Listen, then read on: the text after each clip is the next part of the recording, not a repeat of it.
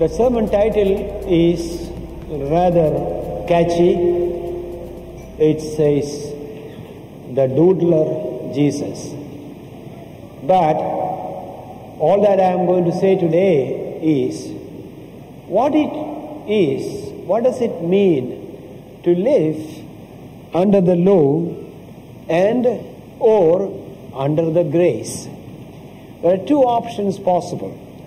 That is the theme of the story, theme of the sermon today.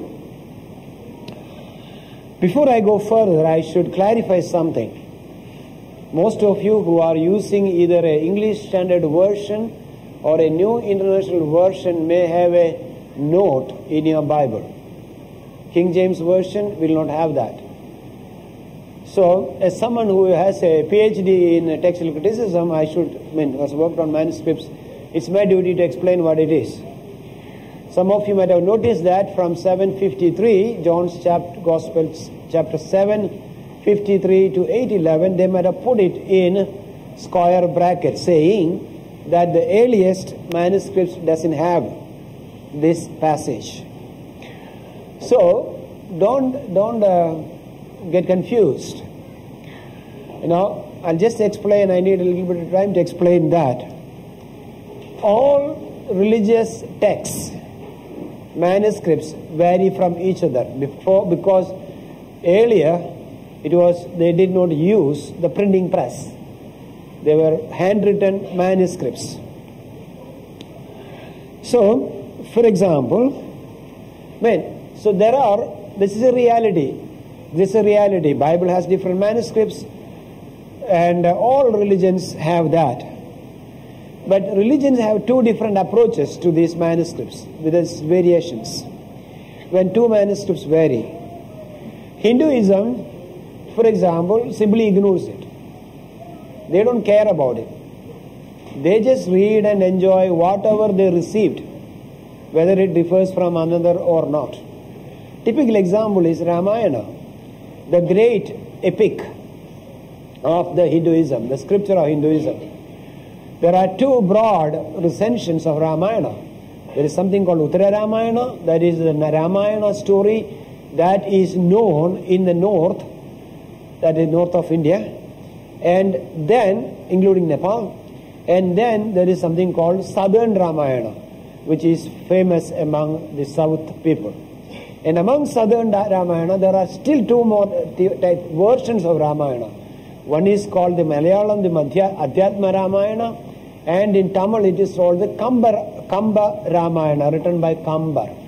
So they don't really care whether a story differs from another story. Hinduism simply ignores all that. Islam also realized it sometime in 650.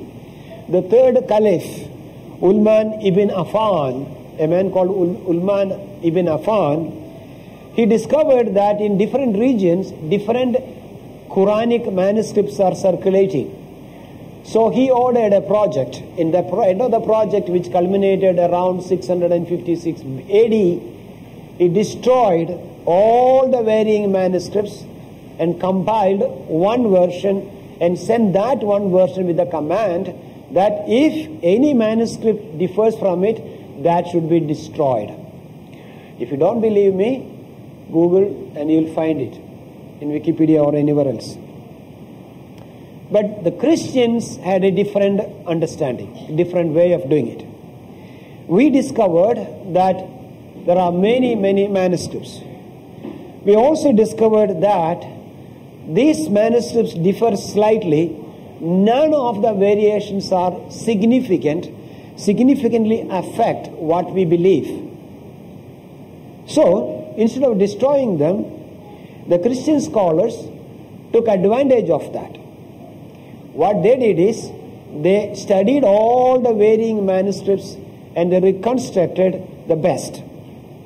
And they also told us in the translations that you read that here is a story which is not found in the earlier manuscripts but found in majority of other manuscripts. It's a very honest admission because Christianity, Christian faith and Christian scholarship are not separate. I have preached many times from this pulpit about that. We don't ignore, we don't bypass human knowledge. We try to integrate faith with scientific understanding. So that is all it is. All that is there.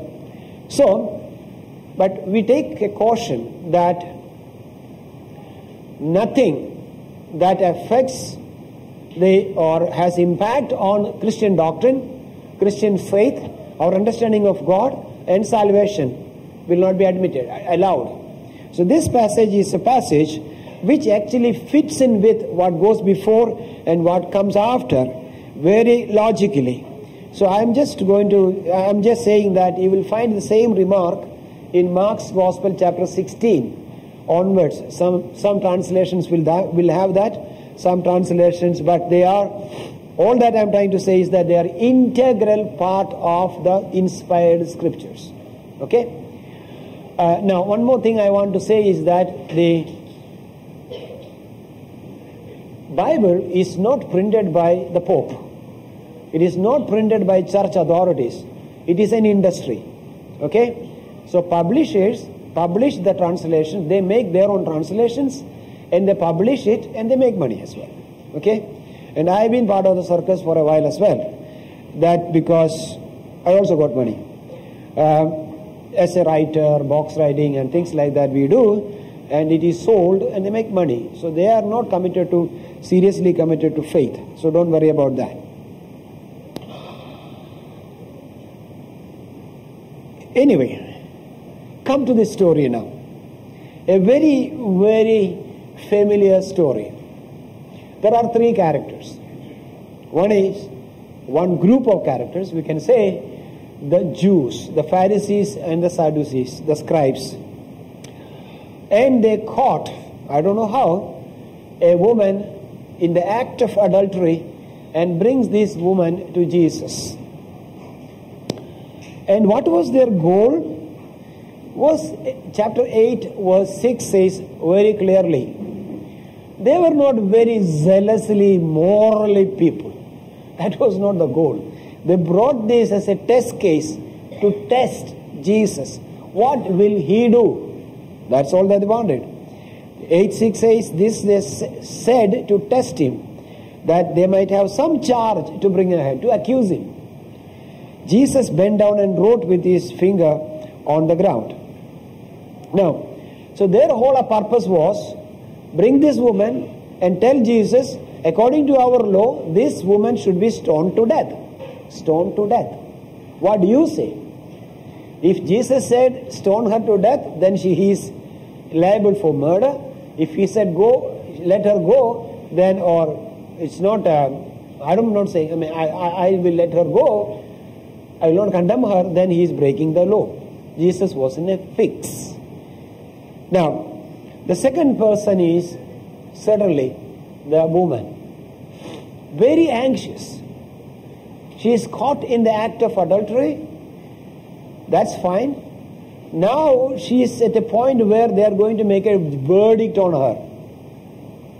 If Jesus says, yes, follow the Mosaic law, the law of Moses by the letter, stone her, there are lots of people and there are plenty of stones around them.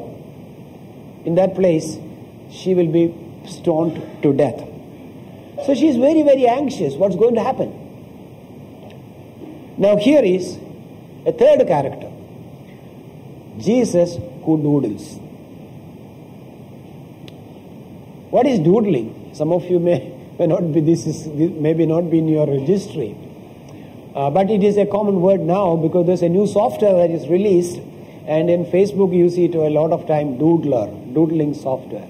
It's an educational tool which I would like to try. Now, doodling is scribbling something on a piece of paper or on the ground or on the trunk of a tree or on a wall while listening to somebody, but by totally ignoring what they are saying. They're like what you do now, some of you at least. Though the scripture passage is on the screen and I am directly standing before you, some of you are bury your head in your mobile. And I don't know what you are doing. So there's a way of, it's a modern equivalent of doodling. Doodling is to ignore a person. Let him say whatever he wants to say, big mouth and all sort of things, and you do your business. So what Jesus did is, Jesus was doodling. He bent down and he was writing, scribbling on the floor, ground, at his own pace. Jesus doodles twice. When they brought this person caught in adultery, they said to, verse 6, they said to him that they might have some charge to bring against him. Jesus bent down and wrote with his finger on the ground. Doodling. When these people brought her and said, Jesus, look, she has done something worthy of capital punishment. What do you say? It's a very important question. And Jesus just doodled. He didn't care about it. And then Jesus doodled again, the passage says. When? So Jesus said, now, anyone among you who haven't sinned, without sin, let him be the first to throw the first stone. Saying that, again, verse 8, Jesus doodled. Now verse 8, what does verse 8 say? Verse 8 says, and once more, having said this, whoever among you who hasn't sinned without sin, let him stone her to death. And then, once more he bent down and wrote on the ground. We'll come back to this doodling business later. Look, what I see in this passage is this. We can live, or humans can live their lives, subject their life to the law or laws of our religions, our society and our communities. Or you can live under the grace of God. And these two are two different ways of living. These two are two different ways of living.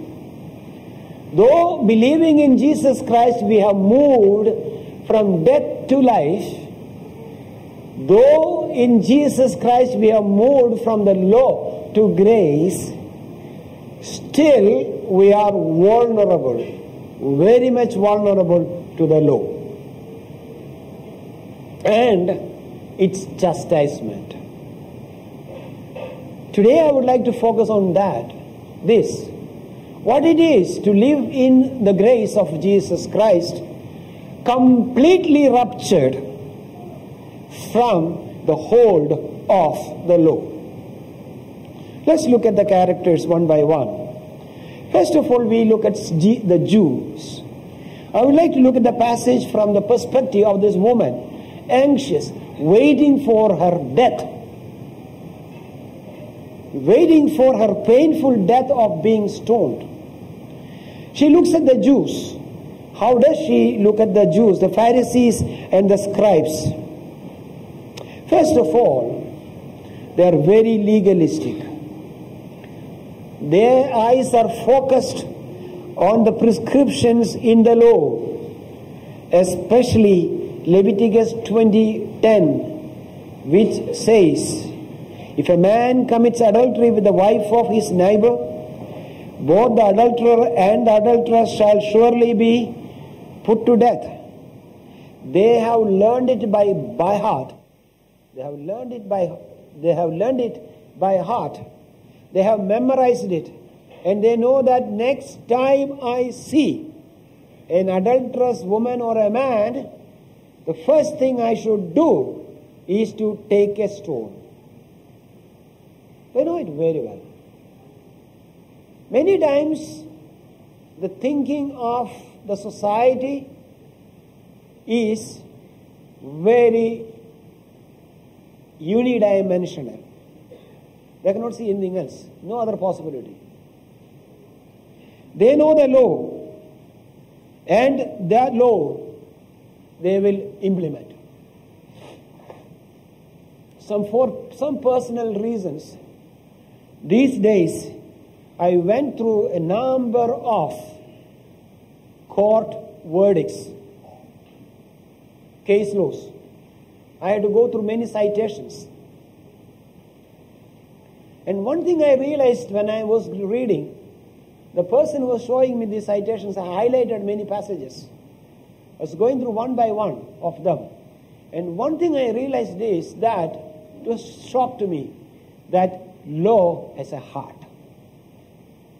Many of the orders passed by the district courts and the high court and the high courts and the Supreme Court, I realized this was something new to me. Even the law of the land, the judges, they are compassionate and kind. But here are the Jews. They are not willing to compromise on anything. They want to implement it right then. They have a God or a conception of a God who is rigid. A God who punishes everyone. A God who cannot accept any sin, tolerate any sin. And then they also believed that there are the agents of that punishment. That is, whatever punishment God would like to do or bring out, that we will be doing it. That God will punish the sinner through our agency. That is what they thought about. They thought law cannot be broken. They thought God is so rigid. He only thinks one way. God cannot think two different ways. Because of that, they were absolutely ignorant of the grace that themselves received in their life. Because of this rigidity of their thinking, because of the inflexibility of their understanding of the law, they were absolutely ignorant of the grace that they received every day in their life. The forgiveness that brought them so far.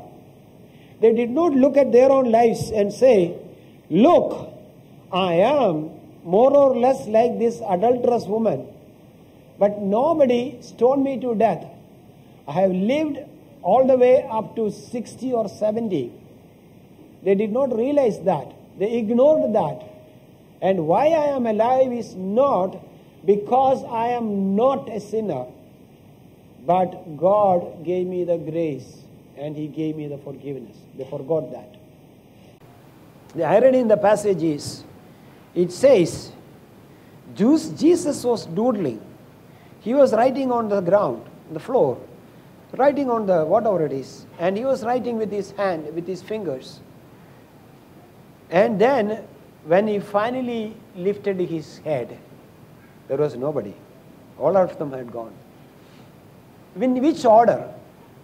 That's very important. The passage very clearly says, which order? Who left first? The oldest left first. And the younger guy didn't know. He left because his father has left, his mother has left, his grandfather has left. So he said, okay, I can go. I will also go. If that happens here today, probably, let me reconstruct it in this way, that if Jesus came to this room and said, and the woman is standing here and said, whoever hasn't sinned, let him kill her. The person who may leave, maybe Josh Chan, because he is older than me. Then I will leave. Then who else will leave? Anyway, in that order, we'll start leaving one by one. And Jeff will leave because his dad has left. Asriya will follow because his dad and his grandfather has left. That's the last, guys. Why? Why it says that they retreated in the order of their age, the oldest first. You know why? The oldest guys carry a big baggage of sin. They have lived long enough to do all sorts of sin. And that's more evident than the 4-year-old or a 5-year-old. All the sins that he has done in his life is so far getting into mommy's kitchen and stealing a cookie from the cookie jar. That's all in his account. But the oldest guys have survived so far, escaped people stoning him. Why? Not because of his smartness, because he has experienced more forgiveness and more grace. That is what they ignore. He has experienced, or she has experienced, more grace, more forgiveness every day in his life. That's a realization that Jesus brings to us. That's a tremendous realization, isn't it? That the older I get, the longer is the, or what you can say, the greater is the grace that I have enjoyed in my life. That is, the greater is the forgiveness that I have enjoyed. And greater should be my forgiveness to others. Greater should be my restraint on condemning others, judging others. Because I have experienced more grace, more forgiveness, more love. That's why they left one by one.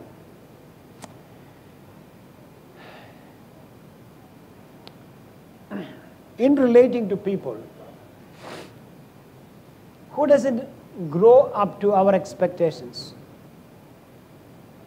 Who don't meet our standards? Who fail us? I have learned one thing. That is, I should reflect on myself. I should look at on my own life. What brought me thus far? Maybe it was a gentle rebuke, not one gentle, many rebukes, many corrections, but many forgiveness, many times ignoring what I did, and encouragements that I received. So, as a product of such great mercies of people and the grace of God, it takes away from me the power to condemn others, to judge others. Pray that I will have more grace to live to this standard that I preached right now. Desperately need that grace. A third thing about the Jews is their orientation to the past. Always oriented to the past. They brought a woman caught in adultery. It may not be that night. Maybe she was known in the town, but she was dragged before Jesus to test him. Remember that. Not to make her a better person. They have completely focused on what she did, not on what she can do. They are obsessed with the past. Now look at the past. What's the use of past? Have you ever thought about it? I know many of us live in the past. I know a lot of us spend a lot of time rehashing and ruminating. Every time, we think about what happened yesterday, day before yesterday, or the day before that day. And then what happens is that whenever we think of the past and live in the past, we do a great disadvantage to ourselves. That is, we drain all the energy we should have for the future, present, and the thrust that we should have the future. We drain all that living in the past. I should have done that. I should not have done that. I might have done it in a slightly different way. I should not have said that. Living in the past. Now, there are many Pharisees and scribes who will keep condemning us, keep reminding us about our past, so that we don't have energy for the present. To live in the present. To live a life pleasing God in the present moment. If I ask you just an experiment, for example, right at the moment, what are you thinking about? When you are alone, what are you thinking about? Very few people think about the present, what they are doing. You tell you this thing? Most of us are not even aware of our breathing. Most of us are not even aware of the breathing. Most of us are not aware of the pressure of the body on the seat we sit. We are not. You know why? Either you are thinking about the future or you are thinking about the past. Very, very few people. That is why the whole science of mindfulness, the exercise of mindfulness, which is now becoming very popular in India now, and abroad particularly, is to live in the present moment. It needs effort. It needs training to live in the present moment. It's easy to live in the past, or it is easy to think about the future. Past is irreversible. You can't, this is saying, you don't cry over the spilled milk. Milk is spilled, you cannot get it back into this. Why worry about it? But past has one use, only one use. And that use is draw wisdom from it and throw the rest of it away. What was the painful lesson you learned from that? Did it give you a lesson? Did it teach you a lesson? Then just simply throw it away, rest of it. Keep the lesson of the past so that it will not be repeated in the future. Keep that lesson and throw the rest of the thing. Have you ever enjoyed, with all apologies to those who are not, to the vegetarians, you know, when you eat meat, what do? You have bones sometimes. If you get bones, mutton curries particularly, and then what do? You suck the marrow and you throw the bone away, isn't it? That's exactly what you should do with your past. Take the lesson from it, the painful lesson, and throw the rest of it. Can you just pass me that blue thing on the table? You know what it is? You know? Yes. How many of you ever used one of these? My God. At least 4 or 5. Yeah. Have you seen his ancestor, the 5-inch floppy drive? The bigger one? I have hundreds of these. There is a lot of data on it. Now, I was cleaning, I was moving in my house. I have audio cassettes. Have you ever seen it? Yes. I had a lot of video cassettes. And what I did now is, when I was moving my house, 22 years of accumulation in one place. That means a lot of things. What I did is, I threw away everything. Because most of the VHS cassettes are now in DVD. I have watched it. This data was, this hundreds of floppy disks like this. The data has been copied to a hard disk. When I first bought a hard disk, a computer with a hard disk. The early computers didn't have hard disk, believe me. So then this becomes, the lessons are already copied. The rest can be discarded. VHS cassettes have gone up in the flames. Audio cassettes gone. Floppies are gone. Now I am keeping just one. This is for my grandson. So that 20 years from now, there will be no floppy disk in the rest of the world, and this will go for $1 million. Keep it in a safe place under lock and key. Don't run away with it. I told you the price. Now I have to put it in the bank locker now. Tomorrow when the bank opens, I'm going to take it. That's the only floppy disk I have. I'm going to keep it there so that it'll be a thing of the past. But all other things are gone. Clean up your life. That's what I'm saying. Clean up. You have done mistakes. Accept the mistake. But throw the mistake away. And the hurting memories of that, take the lesson and keep it in a golden chest so that that will never be repeated again. But the Jews, in the sense, they will not let you do that. They keep reminding you of this. They'll keep reminding you of this so that you will live in the past. But now what about Jesus? Now in this context, when we live in the dispensation of law, which keep on condemning us, it need not be the Jewish law. It could be the rules of the society. It could be the failing to live up to the standard of the society or the parents. Some people could not live to satisfy their parents. And over many years, they have gathered, there's a deposit of guilt which makes them ineffective to perform, which discourages them, which takes all the courage from them.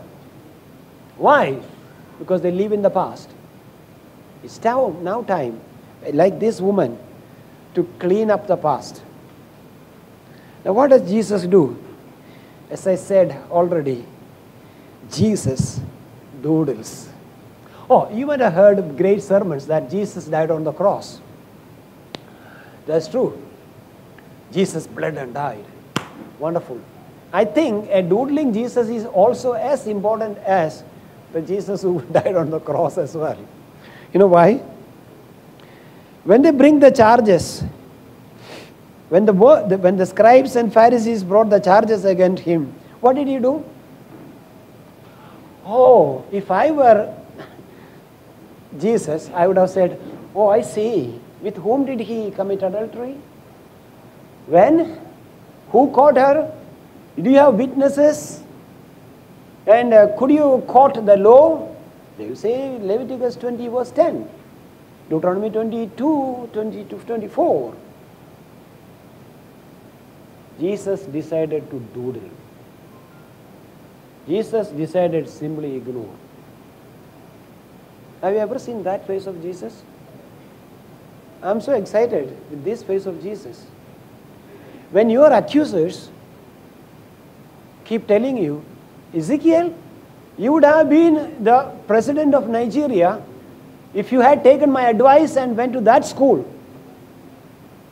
In the 3rd grade, you ran away so that I had to put you in another school. That is why you didn't become the president of Nigeria. But when the accusers say that, Jesus simply doodles. Forget it. Nonsense. That's what Jesus does to us.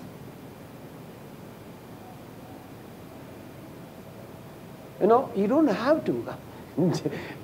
Ezekiel never ran away from the school. I know that. He might have gone late to school, that I believe. But I should have said that way. Ezekiel, if you are every day, if you made up to the school, if you are never tardy, if you never had a tardy in your report, then you would have been better. What I'm saying is, when people keep reminding us, they dig deeper and deeper and deeper and deeper.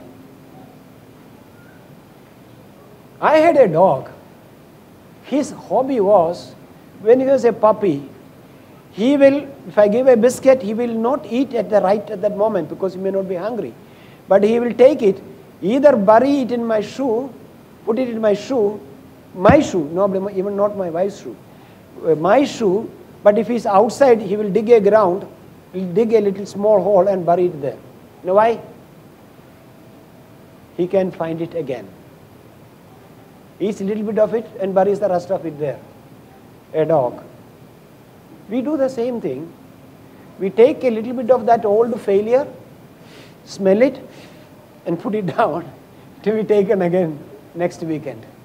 Smell it again. But Jesus, if we were Jesus, Jesus decided what you should do, what we should do with her. What do you say? The law says kill her. Jesus said, doodle it. Ignore what they say. And then he said, what do you say? He said, those who haven't sinned, let them throw the first stone, or something like that. Then Jesus doodled. For why? He allowed time for self-examination. The oldest, boom, it's a flash. He couldn't find. He realized where he was last night. He left. The next one realized. Second one realized. Finally, Alex and Jeff left because all of them had left. And Zian, maybe.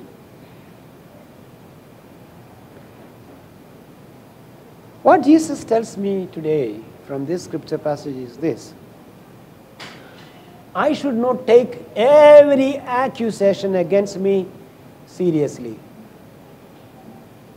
I should not take if you believe all the accusation against you, you'll have no time to live. The second thing I learned about Jesus is this. He disarms the evil. These people came with an enormous power to pass judgment over this woman and to stone her and go back as righteous, that we have removed evil from our society. They had so much power in their hands. They came with that immense power that we are now going to be God's agents in eliminating an evil woman from the society. That is how they came, to put to death with that immense power that the law gave them, the society gave them. Jesus took that power from them. When he said this, among you whoever hasn't yet sinned, let him be the first to throw the stone at her. What he did is, the enormous power they pretended to have, he just diffused it all. He just drained it fully by one word, one sentence. He drained the entire power that they had. He disarmed them. But he empowered this woman.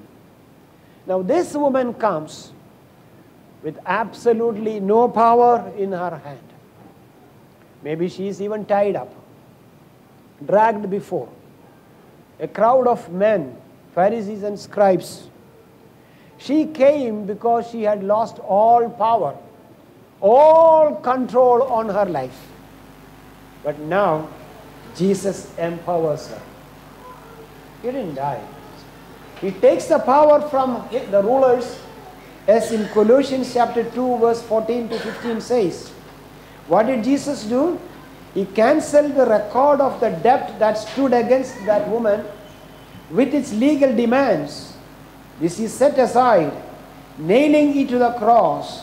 He disarmed the rulers and the authorities and put them to open shame by triumphing over them in him. He took that blame from her. He took all the accusations from her and all the demands of the law from her, and he disarmed the rulers and authorities who were against her. But now who gets the power? She gets the power. She gets the power to live a new life. She gets the power to have a future. Jesus told her, you go away, but do not sin. But do not sin. I am giving you a new life, a new lease of life. And I am empowering you to live a new life. This is what happens when we live in the dispensation of grace, experiencing the power of God in our lives. We are set free from everything that haunts us, everything that makes us feeble, everything that makes us ineffective, all the accusations of ourselves, our own judgments of our life, our failures, our successes, all that we are so far, God sets us free from all that, to have a new life before us. Praise be to Him. Glory to His name. Amen. Amen.